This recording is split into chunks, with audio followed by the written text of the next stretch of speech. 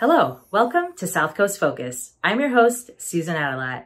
Today we'll be sharing 3 unique stories about people living in Orange County who channel their passion and dedication through their individual crafts. We'll meet a Zumba instructor who brings dancing into people's homes. We'll learn how a gamer's hard work and determination led him to going pro, and how cooking at home has helped one retired chef stay afloat. If you've stepped into a gym in recent years, you've probably witnessed a Zumba class. Zumba is a unique exercise dance program that was conceived in the late 1990s in Colombia by choreographer Beto Perez. What sets Zumba apart from other exercise programs is that it combines several dance styles into one, such as salsa, reggaeton, merengue, and cumbia, to provide an invigorating workout. The benefits of Zumba have encouraged certified instructor Larissa Sosa to use her dancing expertise to influence others to get active. Let's take a look at her story. Since the COVID-19 pandemic first hit, many people were advised to stay home. With businesses such as gyms forced to close to contain the spread, some people have found ways to staying fit while still being connected. Zumba instructor Larissa Sosa manages to keep exercising and dancing to the beat by posting her videos online and even hosting live sessions for her friends to watch. I am Latina, I love music, and I Latin music, and that's what we do with Zumba. I usually love to dance. It doesn't matter what kind of music it is. I love everything. So yeah, I just like to dance. Online, Larissa set up a personal Facebook blog she calls Unafraid, where she live streams and posts all of her Zumba workouts for her friends to dance to. But she also posts inspirational messages to help keep them going. To her peers, she can be somewhat intense, but she only does it because she knows that they can exceed. Larissa is able to bring out the best in everyone, regardless of their skill level. It's a form of expression. It's a way to feel good. You know, when you dance, you just don't think in problems or nothing at all. You just have fun. And you sweat when you're doing it, so it's really a way to leave out the stressful day. When she's not doing Zumba, Larissa also posts videos of herself working out with dumbbells or even doing push-ups, one time for a challenge that supported mental health awareness. Larissa encourages everyone to stay fit and exercise, even during these troubling times. But Larissa is still passionate about her Zumba workouts and tries to do as many as she can for her fans. She does have some advice for any newcomers eager to start. Just love. If you love to dance, that's all you need. It doesn't matter. It's just you don't have to be perfect. You don't have to be perfect in everything that you move, because it's the movement is movement, and as long as you're having fun, as long as you entertain yourself and others, that's all you need. That's it. Just be brave, get up in front of people, and just dance. Even though gyms have started to reopen, Larissa Sosa still practices and teaches Zumba during special events. She still finds both the effort and passion to keep on dancing, and encourages both her viewers and peers to find theirs too. If you'd like to connect with Larissa to take part in one of her Zumba classes, you can reach out to her on Facebook so she can add you to her group and you can start getting fit while having fun. You might have heard of esports, or electronic sports, a world dedicated to playing video games competitively. Esports arose in the 1990s and early 2000s and initially had a grassroots support system, but after 2010, it evolved into a global, mass-supported phenomenon. Within Southern California, we're home to a thriving esports scene for the best-selling fighting game of all time, with over 20 million copies sold, Super Smash Bros. Ultimate. The local scene has grown significantly thanks to devoted fans holding events and tournaments daily for the past 5 to 6 years. Our next story focuses on Smash competitor Charlie Anton, who uses his love for the game to push him to be the best he can be. Saw the sparks on that illusion, almost caught it, but right now Charlie has everything. He has the ledge. Great ledge presence. Larry in a rough spot. Oh, he gets that's the the one very that matters. That's the one. And that's the one that takes he it. He pops off. Charlie takes it over Larry.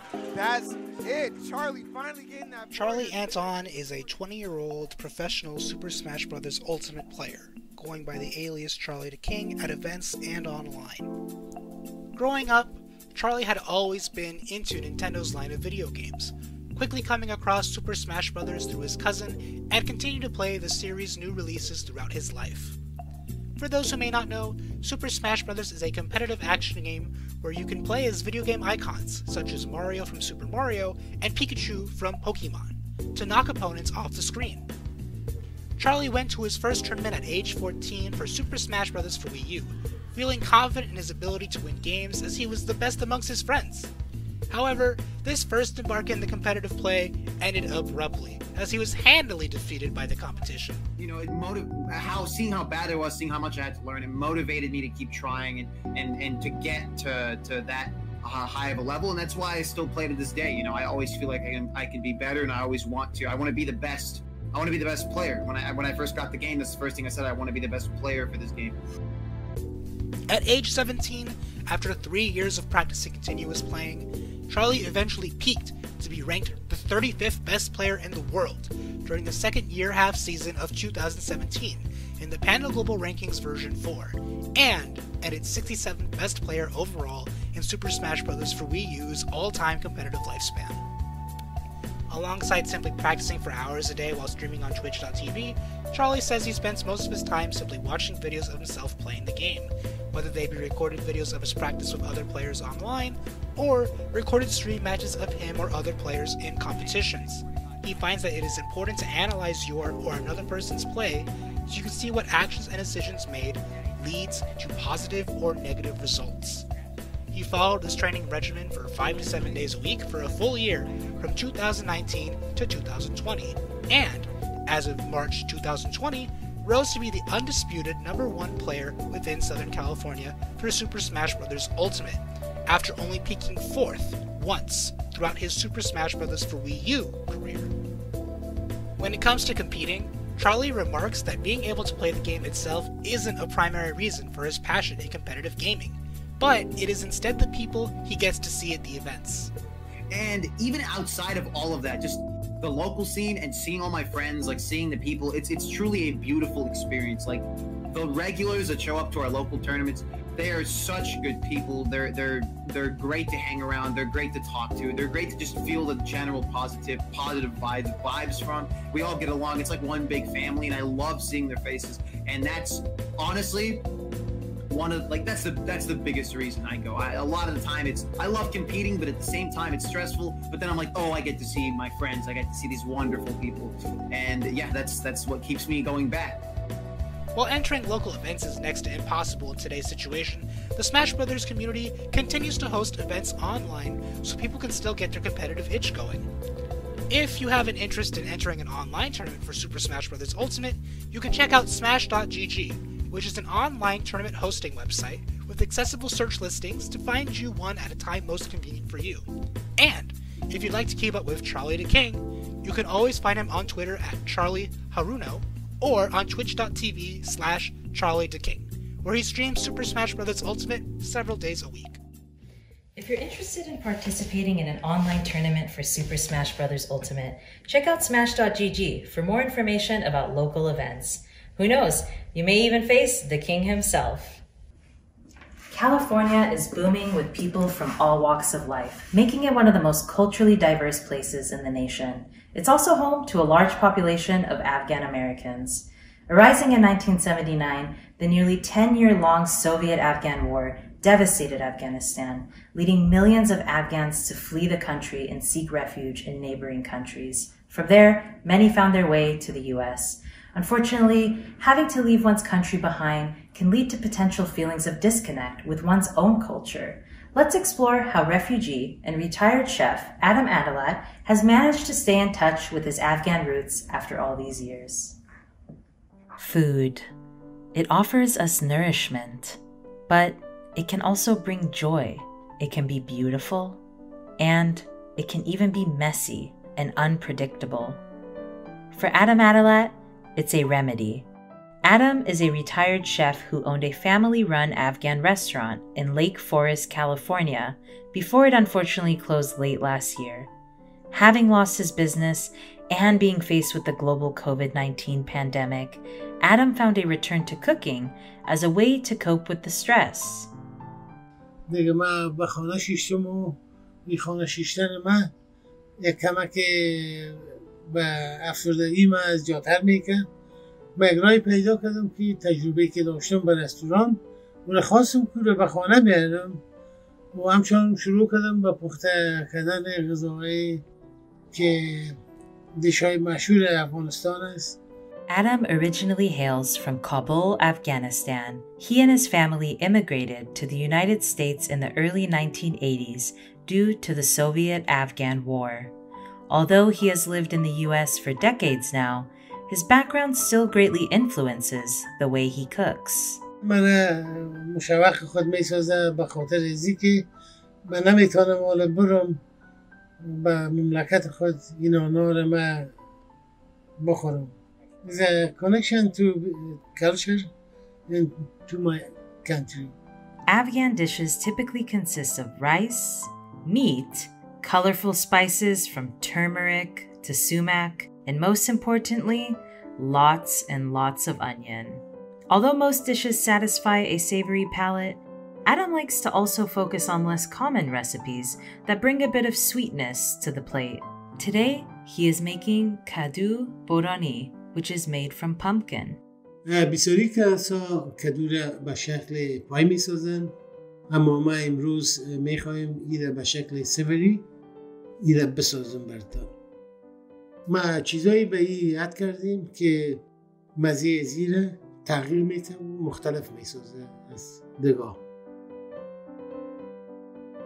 On top of cooking being a connection to his past and a way to cope with the pandemic, Adam also finds that through food, he can bond with his children and pass down the Afghan way of cooking. He even has weekly long-distance video sessions with his son, Harun, whom he shares his favorite Afghan recipes with. و همچنان ما میخواستم که این تردیشنل به اولادایم ترانسفر کنم که اونا بتانن از کلچر خود با خبر باشن. و من آرزوی میست که یک روز اولادای از اونا بتانن چیزایی که ما به وجود آوردیم یا پختیم اونا بتانن به مو شکل پخته کنن. If you'd like to learn more about Afghan cooking, Chef Adam is currently in the process of launching his YouTube channel, where he'll be sharing recipes from different regions of Afghanistan. Keep an eye out for his future videos. Today, we learned about 3 inspiring individuals. Whether it's teaching Zumba online, playing Smash Brothers competitively, or cooking authentic Afghan cuisine at home, we saw that people can connect to the world and others around them through their passions. Even amongst the adversity of the COVID-19 pandemic, their stories have shown us that you could still persevere and pursue your ambitions. Once again, I'm your host, Susan Adelat, and thank you all for tuning in to South Coast Focus. Take care.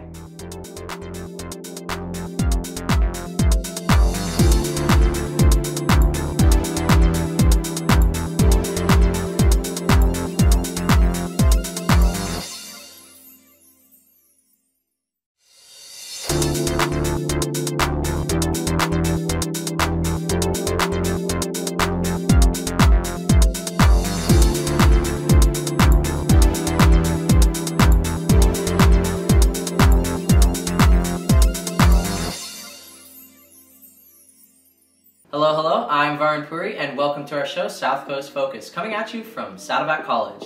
For tonight's show, we've assembled 4 incredible stories from Southern California. Yes! Our first segment on our broadcast is of a small-town entrepreneur who came up from humble beginnings in Sonoma County. Tommy Schieffer, known as Below Zero, is one of the staggering 7.5 million other streamers in the Twitch community. However, Tommy has learned, adapted, and reached all-time high numbers in his career, and is now sponsored by G Fuel, UMG Gaming, and Electronic Gamers League. Let's find out what the streamer is all about.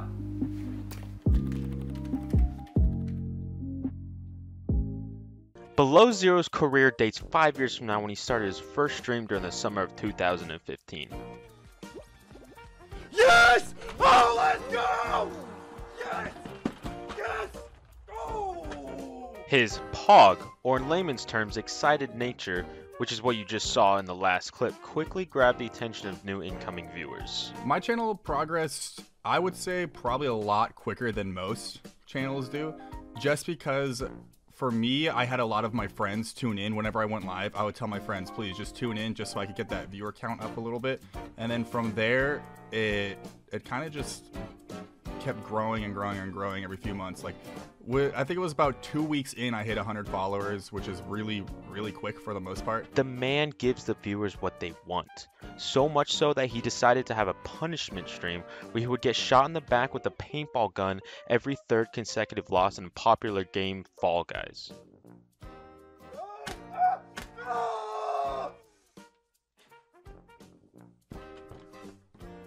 It's really, really, really fun. I would highly recommend at least just giving streaming a try to a lot of people. It's really fun just meeting all these new people, where they're from, different time zones, what they're like, and all this. And I mean, obviously you get some not so great people, but I mean, you can just ban, time them out. It's not a huge deal, but for the most part, I would 100% recommend it. For anyone not familiar, Twitch is a multi-billion-dollar company and the biggest streaming platform ever created. It's a magical place where people's dreams can become a reality by getting that sought-after, beautiful purple check mark. I think I got this after 2 years of streaming, and I think it was about 1.5 years ago at this point. Yeah, I think about 1.5 years is when I actually got partnered. Below Zero currently has over 22,000 followers and over 200 subscribers, and with Social Blade's projections, in the next 5 years he could double his follower count and increase his view count by over 500%. If you're just getting started on Twitch, I would highly, highly, highly recommend finding a game to stream that is not way oversaturated. So that way you don't get buried at the bottom, because odds are new viewers are not going to want to scroll all the way to the bottom just to find someone with 0 to 5 viewers. And also, if you could post to YouTube as well, whether it's stream highlights or just other content on YouTube, YouTube is also a fantastic way to grow your Twitch channel. So if you're a fan of competitive Pokemon, if you're into silly games like Among Us or Fall Guys, or just enjoy the idea of being able to chat real time with an incredibly entertaining content creator, then head over to twitch.tv/BelowZeroTV and give this man a follow. Well, whether you are a Twitch veteran or a rookie to the site like myself who just learned what the term POG is, it's not hard to see that Below Zero has nothing but a bright future ahead of himself over on his POG channel. You can watch more of his content at twitch.tv/BelowZero, where he streams 6 to 7 days a week at 10 p.m. Pacific Standard Time.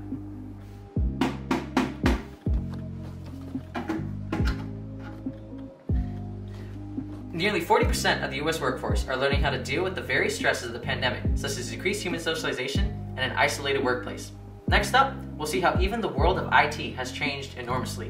We'll meet Gary Goff, a father who has started working from home as one of the 2 remaining IT technicians for a small business. Here's a story.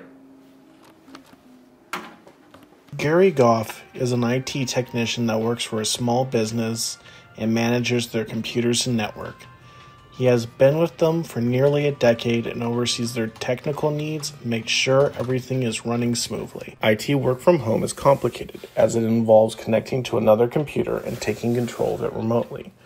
This makes it hard to fix any problem that is not software-based, as a hardware problem requires Gary to go into the office and meet with another employee and retrieve the computer. This not only is worrying due to COVID, but any hardware problems that occur take much longer to fix than if it was in the office. I work in a small office, and in the past, when I was in the office, people would just walk up and ask questions, or things could be changed very easily. But now everything's remote. The few people that do go into the office have a tendency to just do things as they would normally, but sometimes they don't communicate, so I'm left having to guess what they've done and how to fix it. Over the years, Mr. Goff has had to adjust to many changes, the largest being COVID-19 and having to remote in from home. Prior to COVID, his coworkers would come into the office and he could focus on maintaining one network. Now, he must work on maintaining not only that, but their home networks as well. So we did the best we could in the very short amount of time once it was finally decided that we were going to shut down our office and send everyone home, to gather all the necessary tools for people to work from home and train them to do something they had never done in the past. Working from home allows him to practice his hobbies in his off time. He has been gardening to kill time and relax. It has helped him stay calm and enjoy himself during the lockdown, as his job has become increasingly stressful due to its new uncertain nature.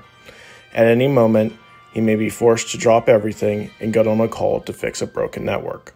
The changes to one's work or home life are always hard to overcome, especially so when they are one and the same thing. Hopefully, Gary can keep his spirits up and his network streaming.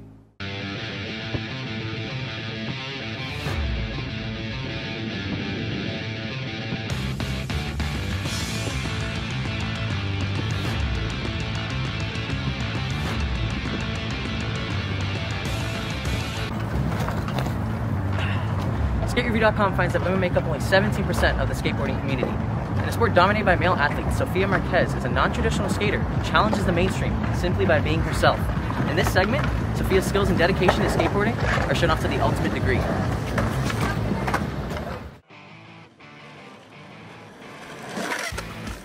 Sofia Marquez is a young, female OC skater who strives in creating a safe space for all skaters and encourages others to do the same. She tells us about how her brother and his friends inspired her to get into skating, and a bit about what her main method of skating is. So my senior year of high school, my brother was actively skating a lot, and I knew I was going to need a new activity to preoccupy myself with since I wouldn't have marching band anymore. So I figured I might pick up skating because it was a lot of fun, and my brother was super into it, and I thought his friends were really cool, and I liked the way they skated and the way they dressed, and the whole idea of being a part of counterculture was very interesting to me, so I thought I might try it, and then I didn't, and I really liked it. So I ride Goofy, and it's not the most common apparently, but I feel like I've met a lot more people who ride Goofy than people who ride regular. But the way you figure that out is, say you're going to take a step up a flight of stairs, whatever foot you put up first, that's going to be your dominant foot. With help from her brother and new friends, Sofia finally finds her inner OC skater and moves to bigger and better things. Sofia enters her first competition in 2018, snagging first place in a female division of only 2 other women. Currently, so many events have had to be canceled due to the pandemic.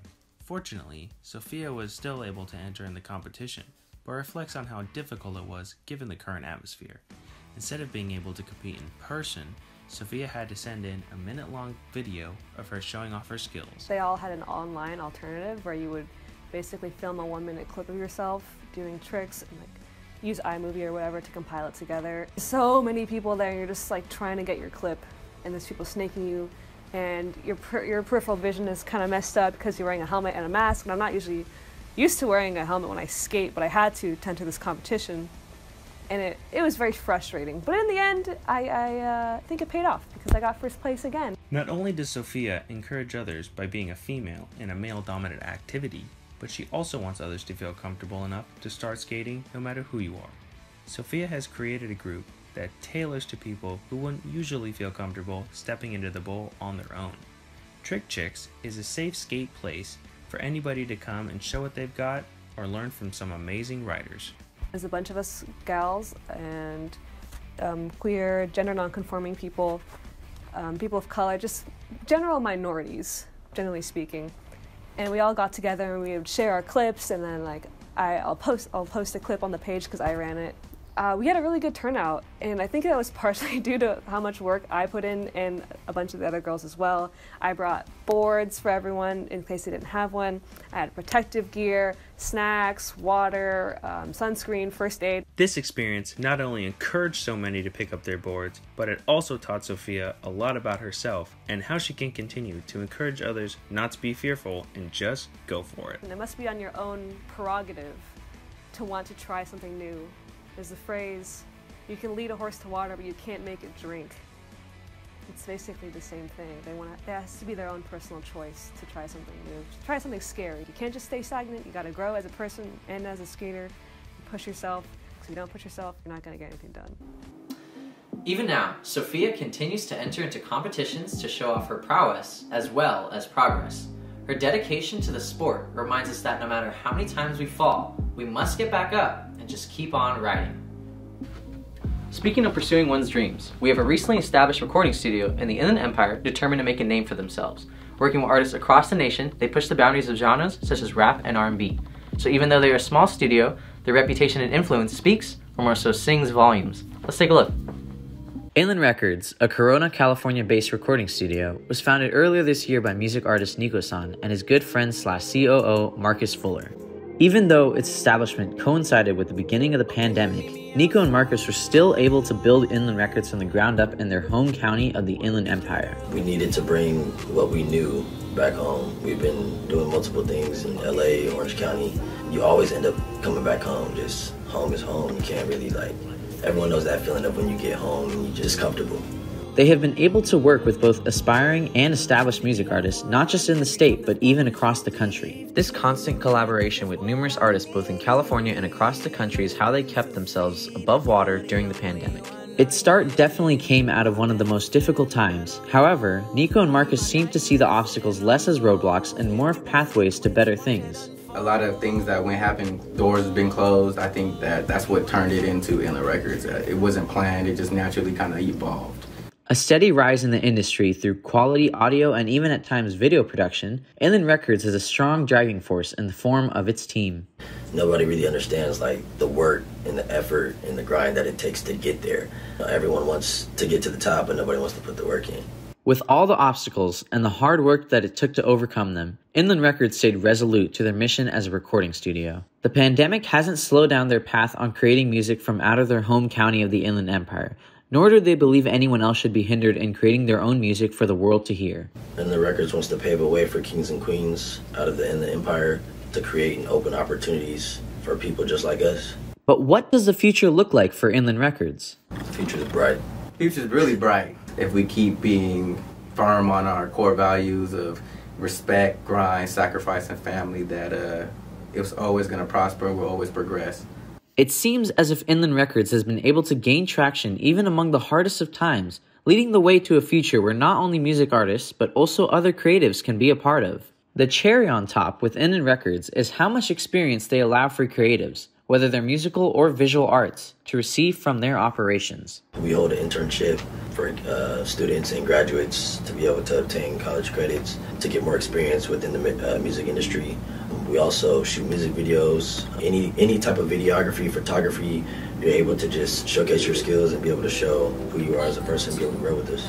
From music to photography to videography, Inland Records has become a hub for creatives of all kinds to frequent. Nico's and Marcus's ability to establish and grow a studio in the Inland Empire while at the beginning of a pandemic has showcased not only their determination, but also talent for creating something worthwhile. There will always be obstacles to stand in the way of our dreams, but it's establishments like Inland Records that remind us how the outstanding outliers come from the most outlandish situations. The sky's the limit, honestly.